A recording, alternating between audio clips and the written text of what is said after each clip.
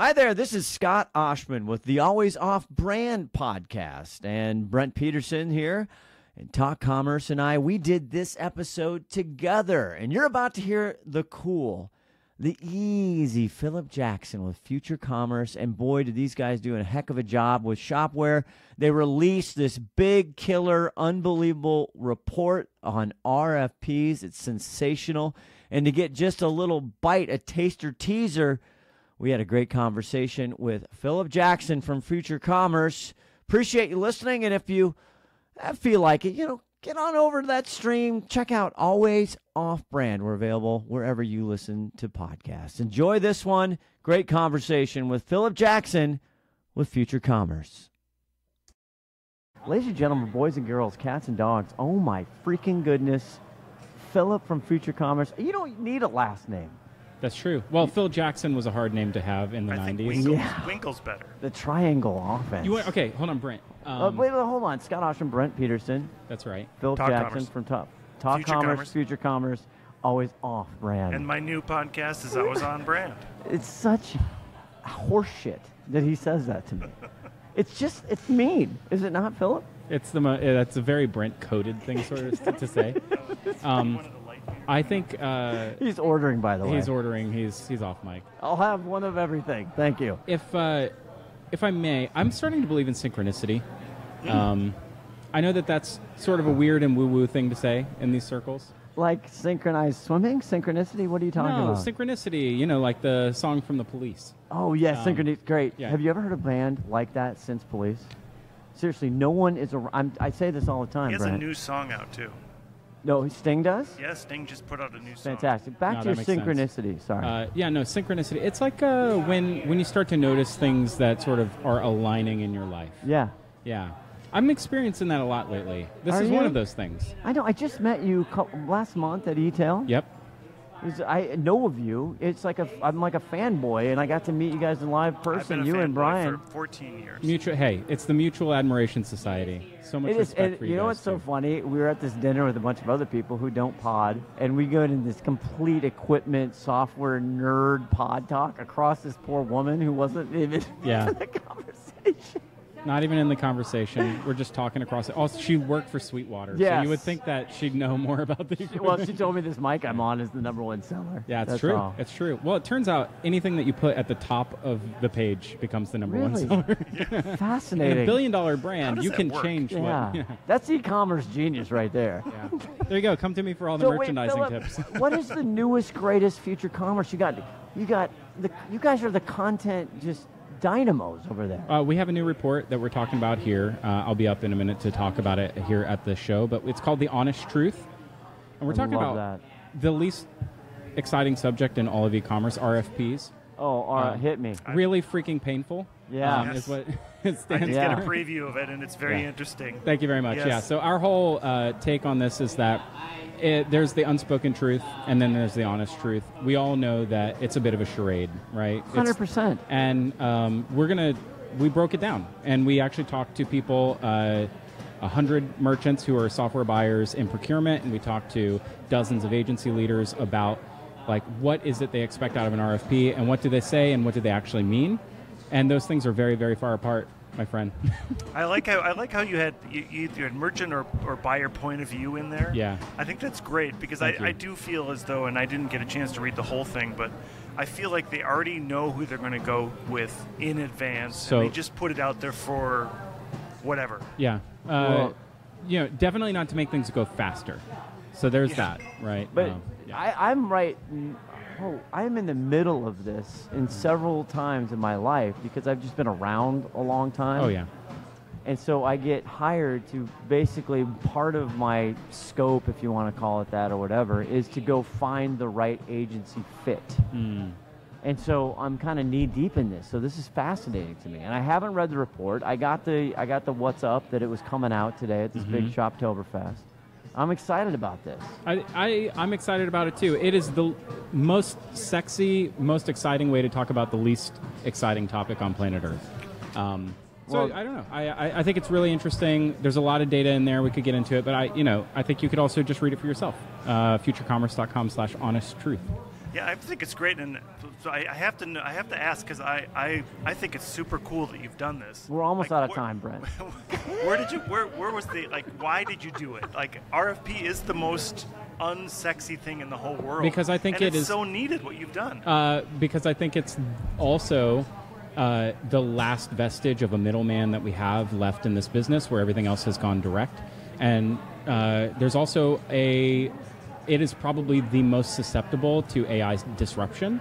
What we found is that third-party agencies that proctor RFPs are already using AI in that process, and a lot of the AI responses from from agencies are being run via AI as well. Yeah. So we're already there. It's just that those two systems aren't talking to each other. And what happens in the future, and this is really kind of where we end things in the report. Don't give it all away, Phillip. No, I mean, but I think Lord. There's a lot in there, and sandwiched in the middle, right? There's a creamy center. Okay. But at the other side of it is, we don't really need people in the middle of these processes talking back and forth to each other. We could actually go deeper if we had if we had a way of connecting business needs to fulfilling those needs. I think that agencies could probably pitch at a greater scale in a marketplace.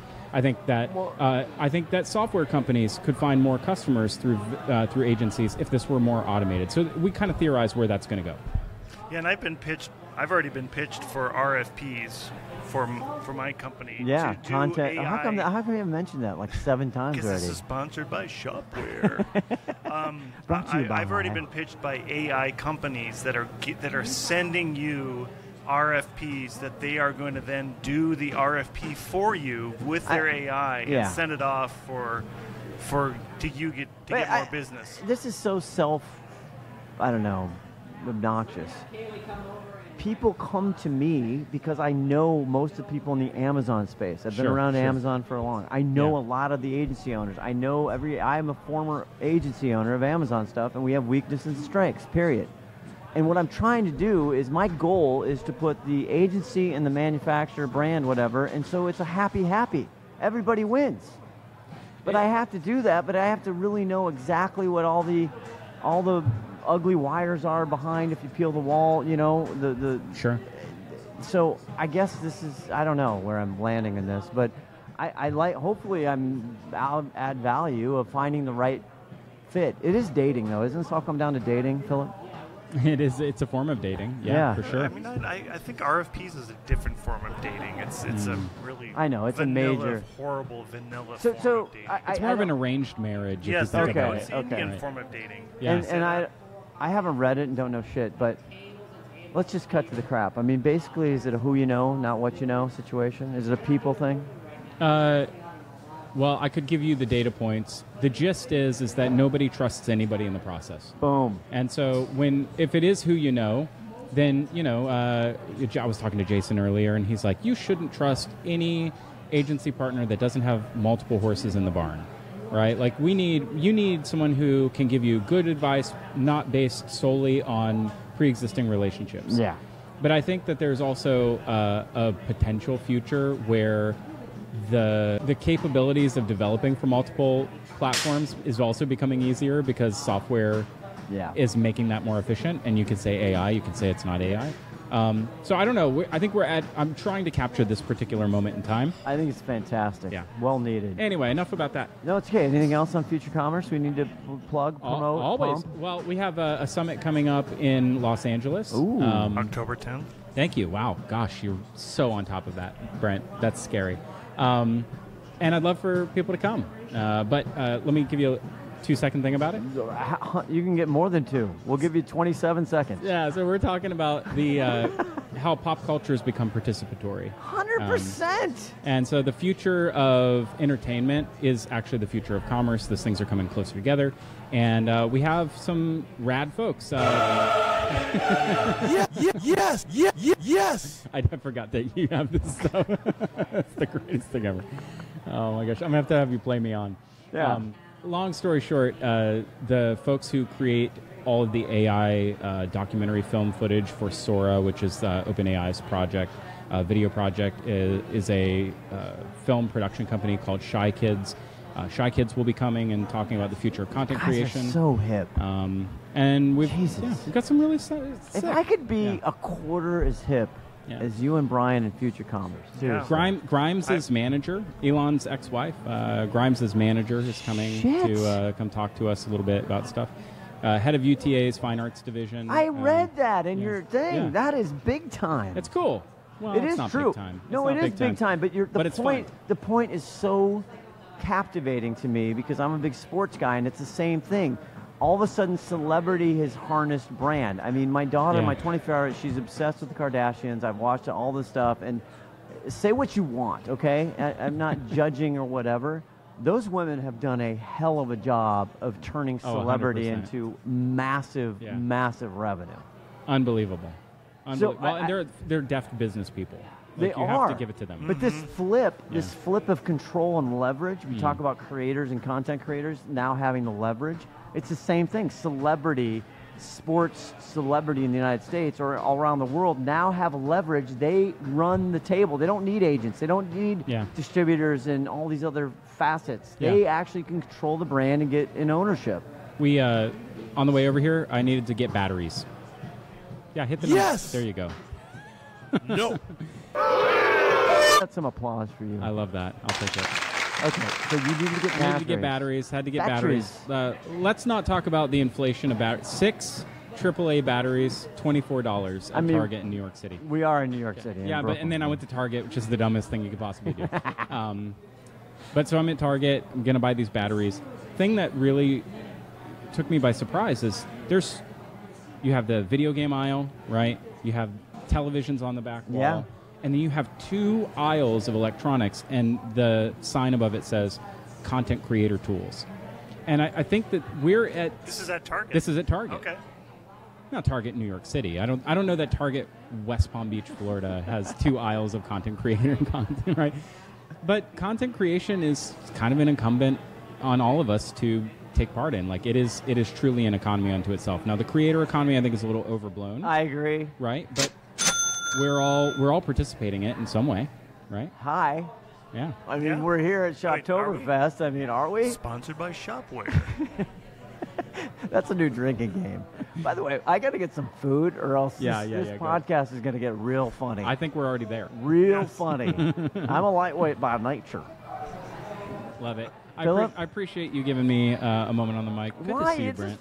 Love you. I can't explain this. I mean, Brent's got the video going, but you people, this is like Radio Row against Podcast Row. I am so thrilled with this setup. Thank you to Jason, the president. Is he the president?